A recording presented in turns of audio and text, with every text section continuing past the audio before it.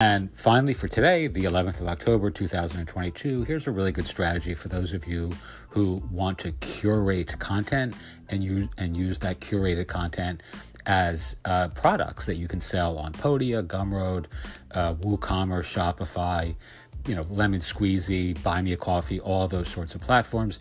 Essentially, all you want to do is go to Milanote, which is free, and it'll give you the ability of pasting links that are of interest to your ideal audience or your quintessential client, so you can actually just go and find really interesting stories or events or products or even news articles and paste them into a Milanote board that you could then convert into a PDF and upload to something like Gumroad or Podia or any of those sorts of platforms that I mentioned before, WooCommerce, WordPress.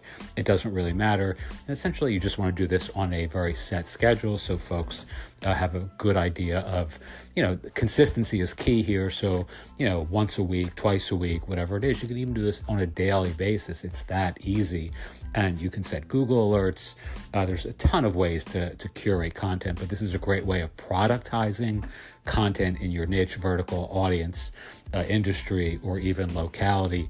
And it works wonderfully well for building membership style communities.